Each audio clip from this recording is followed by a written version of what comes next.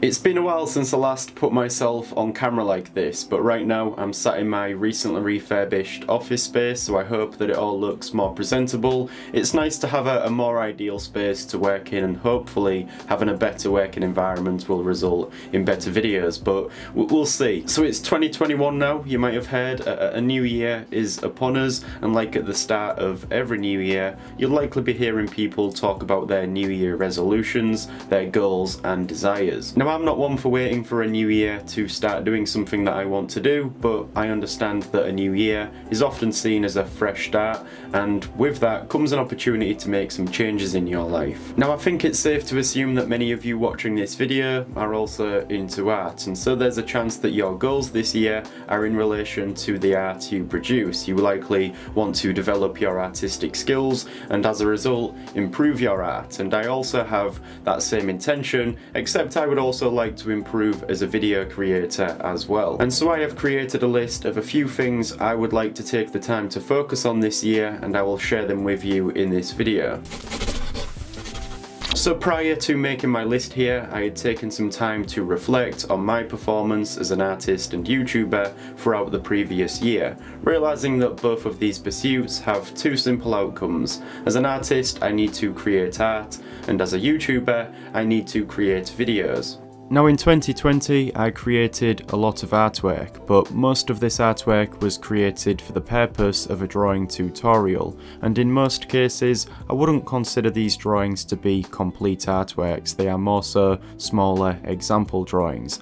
I personally make a distinction between the smaller drawings I make for videos and the larger full page drawings that I create, like the drawings I had created in my sketchbook this year, or the ones I had created for the realistic rendering tutorials on Patreon, and I will often post this artwork onto Instagram, whereas the smaller drawings that I make for the tutorials, they don't make it onto there. That's an interesting side note actually, the fact that I have this notion that my Instagram page is this precious, almost Hall of Fame like display where only the best images should be seen, and if I look at an image that doesn't meet these high standards that I have, it doesn't get to go on there. I think only around 20% of the art I create makes it onto there, and perhaps I shouldn't be as selective considering that my role as a YouTuber or content creator, that sounds more pretentious, is to create and publish content. I posted only 19 images to Instagram last year, which I don't think is enough when I consider the amount of potential images that I could have posted. I don't know how I feel about this. I think I need to continue to post the images I'd like to see on there, but I also need to show more of what I create. Like, I have a lot of drawings that were done for the videos on YouTube that aren't seen on here, so I guess that's one New Year's goal I've just added to the list. Post more of what I create onto Instagram and be less particular when it comes to doing so. Anyways, the point I was trying to make before I went off on that tangent was the fact that most of the artwork I create is done so for the purpose of a tutorial, which is necessary, but at the same time it means that I don't often get the opportunity to create artwork for the sake of creating a nice looking image. I miss sitting down at my desk with the intention of drawing something that looks cool, right? Because not everything I draw has to have a reason. I want to draw for the enjoyment of drawing. So when it comes down to it, I guess I could say one of my goals relating to art this year is to create more artwork. I like this idea of having a catalogue of presentable work, the type of work that someone would want to hang up on their wall, because after all, that's what artists do, right? We create our own pictures. Now, I've discussed how much artwork I created last year as an artist, but what about the videos that I produced as a YouTuber? In 2020, I had uploaded 35 videos on this YouTube channel, 8 videos on my second channel, and 12 videos on Patreon, excluding the real-time drawing footage that I post on there as well. Now, I aim to upload weekly onto this YouTube channel, and I haven't really done that this year. I don't want to make any excuses, but I'm going to make an excuse. You see, this year has been a little unpredictable, and sometimes life gets in the way. I do all of this myself. I plan, record and edit the videos, I make content here, and I also have a responsibility to create additional content for Patreon. There's a lot of work involved, and sometimes I fall behind. Unfortunately, I'm limited as a human being. I need to make time to sleep, eat and go outside once in a while. Although I didn't upload on this channel as consistently as I'd have liked to, I did manage to produce 55 videos in total across all platforms, and that's an amount I am happy with. I also want to give you all a general life update, and I've discussed this already in videos on my second channel, which tend to be more personal discussions on general topics, by the way, so if you are interested in that, then I'll leave a link in the description. But towards the end of last year, I decided to get a day job. Many of you know I am a practicing architect, and so following a year out, I decided that I finally wanted to start working and involving myself within that industry. Now, of course, the dream is to do this full time and make a comfortable living from my art, but until I get there, I am working a day job, which means I have to create content outside of that job, and I often spend my mornings and evenings doing so. I love what I do, which makes it also much easier, but it's taken some time for me to develop an effective routine where I can keep ahead of the work. Now that I have somewhat adapted to this routine, I hope to be more consistent with the videos that I create. I've also developed an effective approach now when it comes to making videos, and in terms of the Patreon page, I know what I need to create, and I also have a format for what I create now. Like all of the study documents and process papers on there are presented nicely, and the tutorials, whether they are the perspective drawing videos or realistic rendering videos, they all follow the same format, which I think works well. Now, I do want to point out that some videos I make this year will often require a little more time to produce. There's some projects that I have in mind that I want to bring to life this year, and so there may be times when I spend more time working on them, but the outcome should be worthwhile. So being more consistent is a goal of mine this year, and the fact that I say this almost every year proves that this one might be harder for me, but I'm confident that I will be. Currently, if you were to look at my YouTube channel, you'd see that a lot of my older videos are on the subject of realistic drawing, and many of the more recent videos are on the subject of perspective drawing. Now, the reason for this is simply because my interests and intentions as an artist have changed over time. I still enjoy and will make videos on the subject of realistic drawing, but I also enjoy perspective drawing, and it's an area of drawing that I would like to specialise in.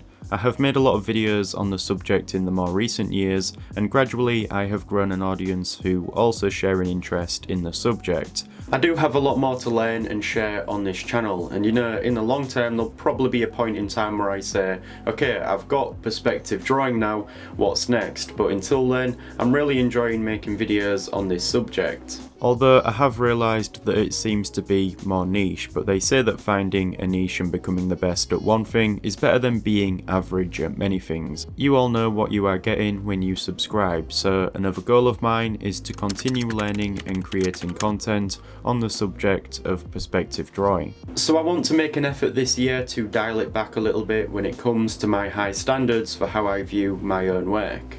Again, this one ties into what I was saying about Instagram, about how I am very selective in choosing what to post, which isn't necessarily a bad thing until you realise that it results in me posting less content. The same applies when it comes to making videos. I like everything to be right, and if there is something that I'm not too sure about, maybe I'm not too happy with a drawing that I produce, then I become very critical of that, and it gets to the point where I lose the desire to make the video as a whole because I don't like the drawing that I am including in it. And I mean, if I show anyone else the drawing, they'd say that it was fine. I could even come back a week later myself and look at it and think it's fine, but it's just in the moment. If I don't like it, then I think others might not like it, and then, you know, what's the point? The video doesn't get made, or I spend too long working on it, and as a result, I produce less content. On a side note as well, you've likely noticed my English accent, and this has always been a burden for me. I get so many comments about it, and they're all so random. Some people like it, some people don't. I've just come to accept it. But I'm saying this because I'll often spend way too much time when recording the narration for my videos, because I will often re-record sections and try and speak more clearly, thinking that people won't understand me if I don't. I also think it can be seen by looking at my artwork that I am a perfectionist. I tend to rely a lot on the ruler when it comes to drawing my lines, which is acceptable, but I do realise that it can often result in the artwork looking more mechanical, and I mean there's nothing wrong with using a ruler, especially when drawing in perspective, but I do think that drawing freehand is not only a good skill to develop in itself, but the artwork also appears to have a little more character. I've recently started to rely less on the ruler and draw freehand in some of the tutorials, and so I want to continue doing that moving forward. Overall, a goal of mine this year is to be less of a perfectionist in all areas of my life. So I've decided to include this one at the end here because it's not that relevant in terms of the work I produce as an artist or a YouTuber. It's more so to do with my life outside of work. I want to find the time to read more.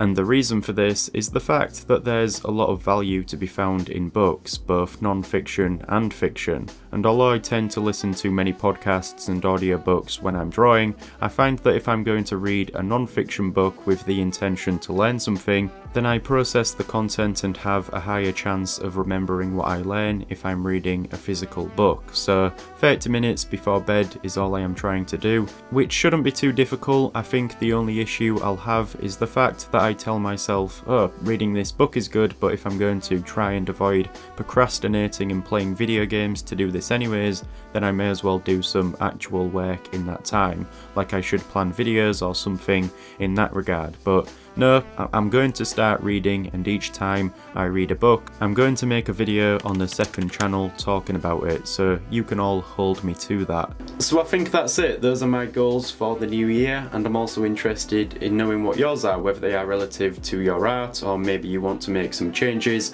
in your personal life. Whatever they are, let me know in the comments down below, and if you enjoyed this video, then please consider leaving a like, and if you want to keep up to date with the videos I release, then be sure to subscribe.